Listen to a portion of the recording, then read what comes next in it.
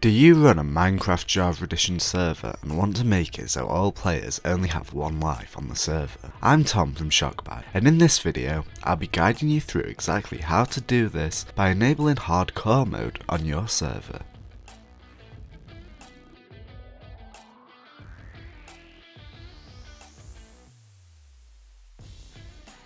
To begin, you first need to log into your Multicraft panel. Then, navigate to Files, Config Files.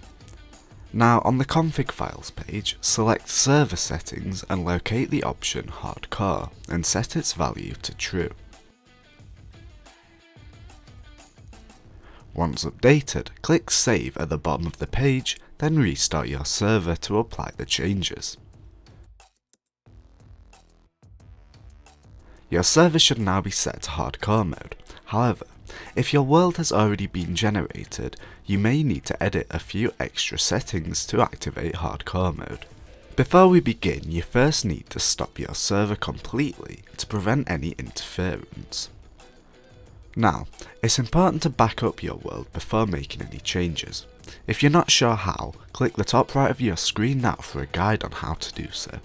Once you've made a backup, access your server directory using an FTP client such as FileZilla. When you've successfully established a connection to your server using the information displayed on the FTP file access page of your server control panel, navigate to your server's world folder, then download the file called level.dat.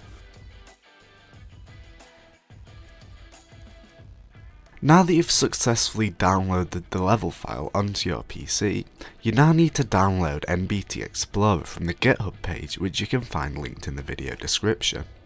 When you've successfully downloaded NBTExplorer, create a folder somewhere on your computer and extract the contents of the zip folder into it. Now, locate NBTExplorer.exe and run it. When the application has opened, locate the level.dat file you downloaded earlier and open it in NBTExplorer. Once it's loaded, click on Hardcore and set the value to 1, then press OK. Once modified, click Save in the top left corner. Now, upload and overwrite the modified level.dat file back to your server. Then restart the server.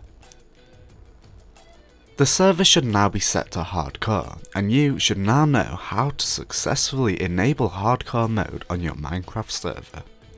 If you found this tutorial helpful, let us know by liking the video and leaving a comment down below.